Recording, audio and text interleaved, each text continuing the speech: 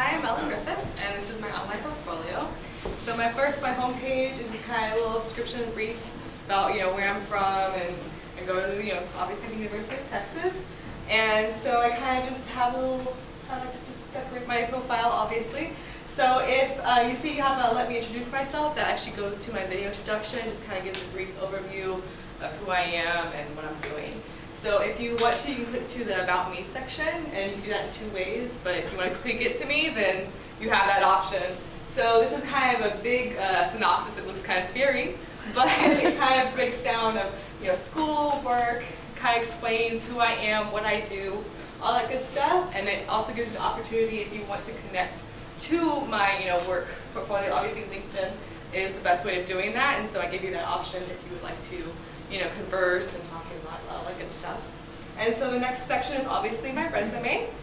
And so here I have two options. I have an overview of my resume, and at the bottom I also have an actual link. So if they want an actual Word document to print out, save, whatever, they can. And it kind of gives you my my previous work. So obviously currently I work for Bank of America as a teller. I used to do retail, and so it kind of dives into all the roles I've had and kind of gives you an explanation of where I'm trying to go, what I'm trying to do, and I'm going more in the direction I want, which is awesome, and I love that. And so next is my academic projects. So here are a few projects that I'm proud of to show off. And I love this quote from Martin Luther King: "Intelligence plus character, that is the goal of true education." So it's not just about smarts. You want to actually have something with that. You actually use that education to better yourself and to have good character.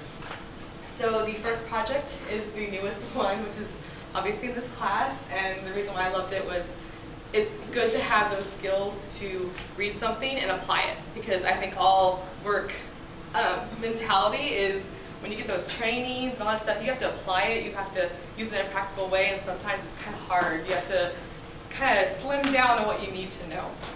The second project is one I also did in BCom, and that was grabbing attention of the Chamber of Commerce of Dallas and basically figuring out a way to have the support in their funding and why it's important. And so we had a touchy subject about drunk driving, and so we basically convinced them of how we could use a little bit of money to actually save lives.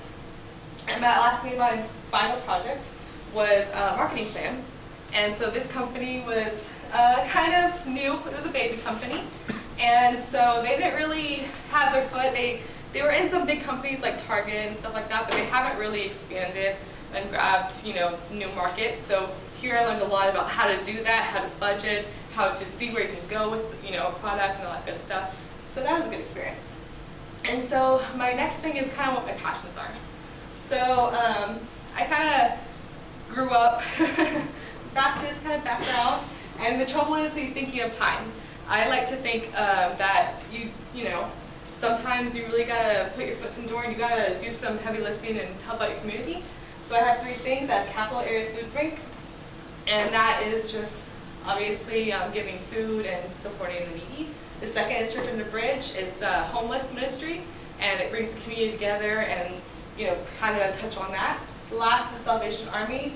Obviously, they take all kinds of donations, and they're all over the U.S., and they definitely do a good job about doing that. And if you have any questions, or if you ever want to contact me, you can click on the contact, and you can do email, phone number, or anything else. Thank you, guys.